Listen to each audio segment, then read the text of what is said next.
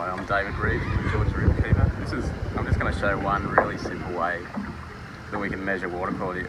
Most of the water quality measures that we take are just indicators of a broader sweep of effects on the river, but one easy way. We've had some decent flows over the last couple of days, so it's turned everything up, really high turbidity in the river.